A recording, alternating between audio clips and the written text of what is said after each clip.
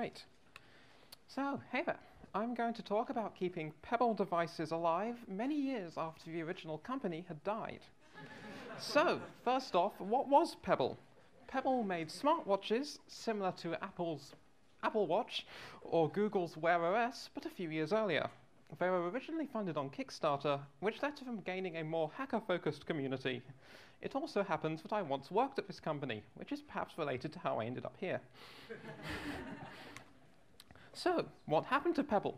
Well, it ran out of money and had to shut down.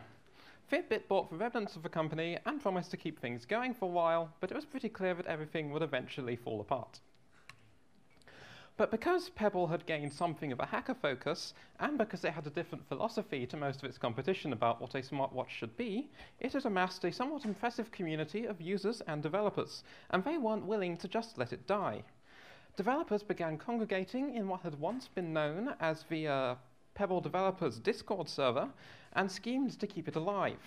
There was reverse engineering for Pebble App Store, mirroring of all of Pebble's websites, and plots underway to re-implement the web services and even build custom firmware that could still be updated and to run on the watches.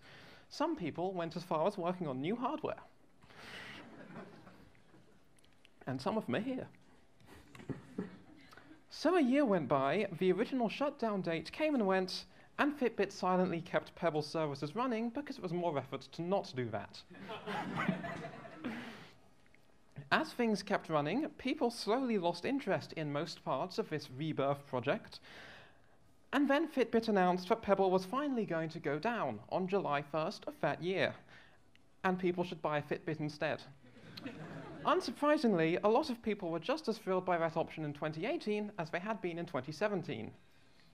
But unfortunately, most of the work had never actually gotten done. So what would we lose if we just let everything disappear? As it turns out, Pebble relied on a whole host of web services, which meant a lot of stuff was set to break when the servers turned off. There was an app store, which you also needed if you wanted to keep having the apps you already had once your watch reset.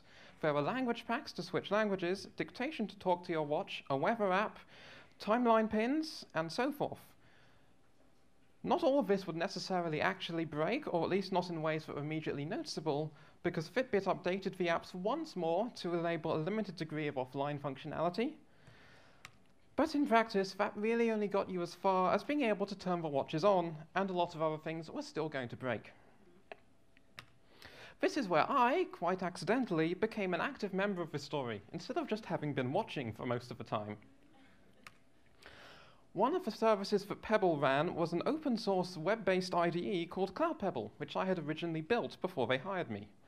Using the old official CloudPebble account, which for some reason I still controlled, I tweeted an offer to keep CloudPebble running, which wouldn't be terribly hard in theory because it was an open-source program that I had written in the first place. However, this was broadly misinterpreted as meaning all of Pebble's cloud services. And I must admit, in retrospect, I can see why. But I was loath to disappoint everyone, and so a few days later, alongside some still active rebellers like Joshua Wise and iShotJR, whose name I had to ask about pronouncing, we announced for Rebel Web Services, and also for legal reasons formed the Rebel Alliance LLC, a real company that actually exists. But even if we were to re-implement everything, how could we make anything use it?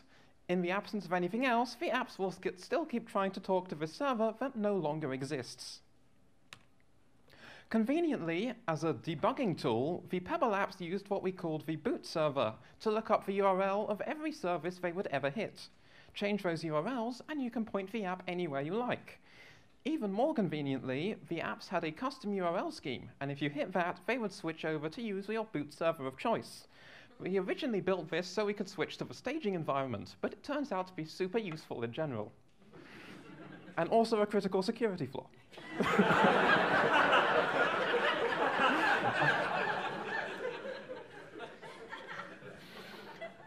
So, how do we go about building a bunch of APIs to make all these apps happy?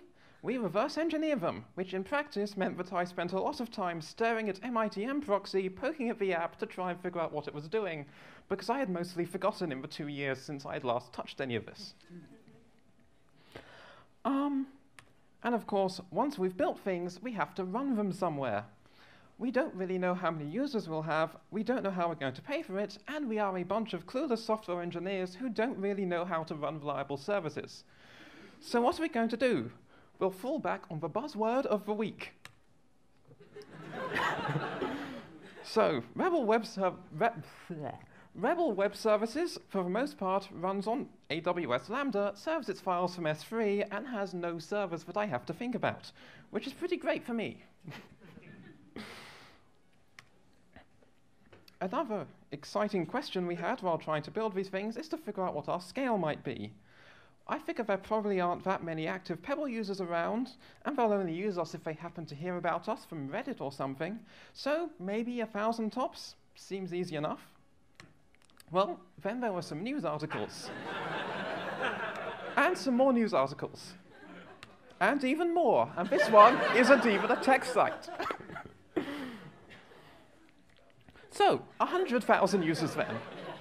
This is how many we actually have today.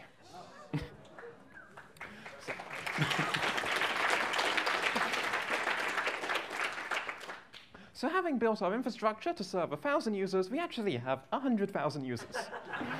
But it was okay. Our serverless servers automatically scaled up, so we had a whole bunch of our concurrent non-instances, and everything was good. This worked so well, in fact, that I didn't even realize it had happened until I checked about 2 months later. But how do we pay for all of this? We're running a whole bunch of our non-servers and have to keep databases up somewhere, and that's before we even start thinking about API costs. We want to ensure this keeps running for as long as possible, as long as anyone wants to use it, which means we don't want to be dependent on, for instance, paying out of our own pocket or making everyone pay. So, step 1, make a budget, part of which you can see here. I figured roughly what we would cost per user across all our services with a whole bunch of variables for changing assumptions, most of which are numbers I plucked out of the air with no real justification. All of them, of course, assumed orders of magnitude fewer users than we actually had. But servers turn out not to matter. The real costs would be API access. Assuming 100,000 users, that would be $220,000 a year to Google for dictation, and $520,000 a year to IBM for weather. Paying $750,000 a year out of pocket is not sustainable, to say the least. I don't have that much money. But it does perhaps suggest a strategy for a sustainable solution. We'll make you pay if you want to use the APIs, and only if you want to use the APIs. Using our budget and making more wild assumptions, I figured that if I charged users $3 a month for weather and dictation, the minority of users who paid for it would cover their own costs and also subsidize the other users. It turns out I was right, so that was good. Actually, requiring you have a subscription, of course, turns out to be tricky, because Pebble didn't tell us who you were when it looked up for weather, or when you sent dictation, because it didn't care, but we do. We can, however, control the URLs for those services. So I guess we'll just stuff the authentication into the URLs. But this is a pain too, because the boot server doesn't have authentication either. So it's time for crazy hacks. What we're instead going to do is stuff authentication into the boot URL we give the app. Since we need to make you click a magic link on your phone anyway, we make you log in first and stuff a magic link in there. So you have your authentication token in your URLs, which then sticks it into other URLs, some of which actually have to go in DNS because we couldn't change the path, which is extra fun and also super secure. But it all works. So there's plenty more I could say, but I don't have the time to say it. So find me later if you'd like to talk more about this, but I'd like to wrap up by mentioning just a few of the people who continue to make this work, whose names I will mostly not try pronouncing. Between them and many others, they are handling tasks like administration, firmware and even hardware development, interface design work, supporting the many users we unexpectedly had, and even implementing new services, like we got a PR 2 weeks ago for a new service I hadn't actually built yet. So that's all I have. Thanks.